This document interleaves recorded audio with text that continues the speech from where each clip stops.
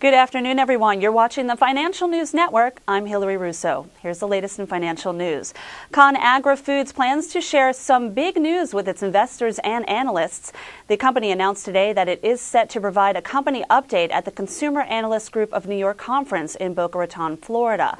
The company is expected to confirm that it is on track to meet its fiscal 2011 EPS expectations, which in previous announcements was pegged as a low single-digit rate of EPS growth over the comparable $1.74 the company earned in 2010.